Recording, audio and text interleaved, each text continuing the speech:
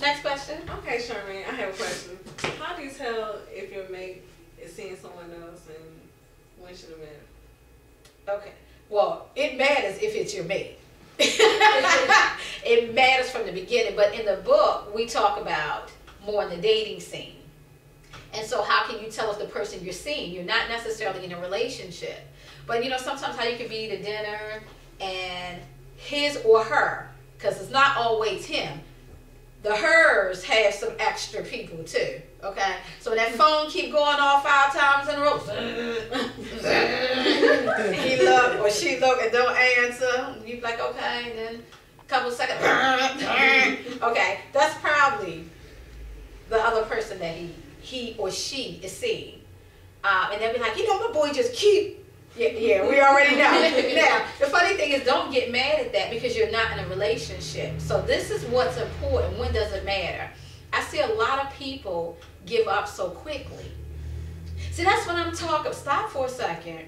You're not in a relationship, in a committed relationship.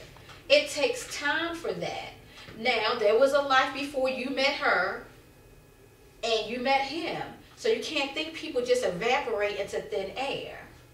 Okay? So don't get mad and give up on him or her saying, see, I'm not even going to go down that road. Stop for a second. Now, that just clearly gives you an indication to slow up a little bit and pay attention to that there may be someone else. But don't get upset. Almost act like you don't see that phone ringing 10 times. Just smile and be like, say to yourself, oh boy, you are funny. That's your boy. Well, go ahead, okay? Because it shouldn't matter yet, okay, when you're just dating.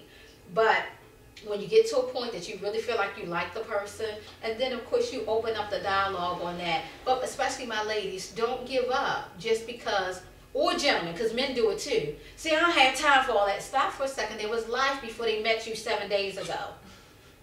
Give people a chance to see that you're worth them getting rid of those other people, okay? So let it have its due process. And a lot of times we don't want to do that. We just want to meet somebody and have it all right, okay?